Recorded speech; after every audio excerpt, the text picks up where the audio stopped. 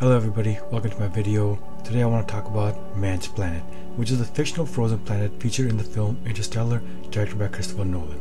It is one of the potentially habitable planets in a distant galaxy that the crew of Endurance is searching for in order to save humanity. It takes its name from the first astronaut to land there, named Dr. Mann. Similar to Miller's planet, this world also orbits the black hole Gargantua. Here are all of the details about Mann's Planet. Number 1. No time dilation. Even though Mann's planet orbits the black hole Gargantua, its orbital distance is far from the singularity. Therefore, the planet does not experience significant time dilation compared to Miller's planet, which has an extremely close orbital distance to the black hole. This is evident in the fact that Dr. Mann survived on his planet for 30 plus years, while Dr. Laura Miller died within just the last few hours in relative time slippage. Next, let's talk about the frozen landscape. Mann's planet is a frozen world, covered in a layer of ice and snow.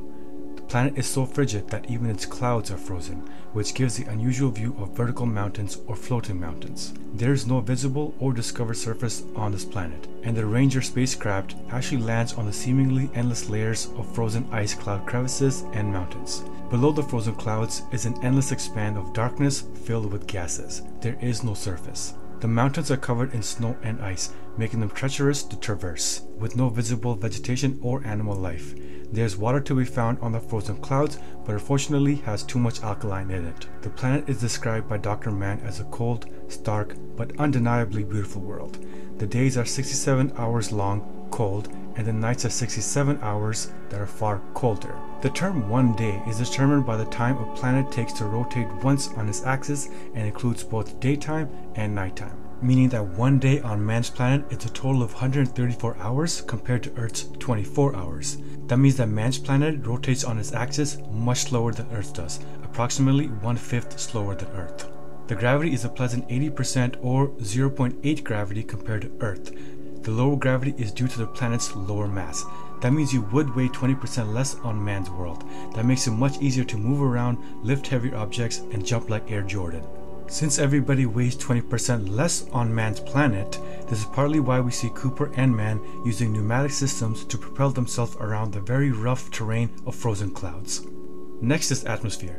The air is filled with ammonia, which is why we see the Endurance crew members wearing breathable apparatus while outside the man-made compound. No pun intended. We see Cooper almost dying from the ammonia when Dr. Mann cracks Cooper's helmet. Little light penetrates the atmosphere, making the sky always appear gray.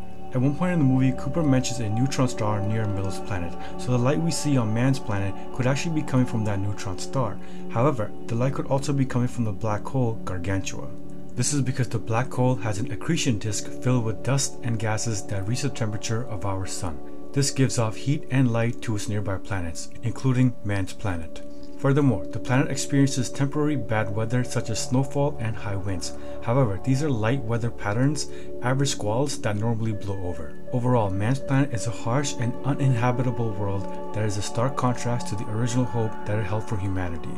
Its role in the film highlights the dangers and uncertainties of space exploration and underscores the importance of honesty and integrity in science research. That's it for this video. Thank you for watching.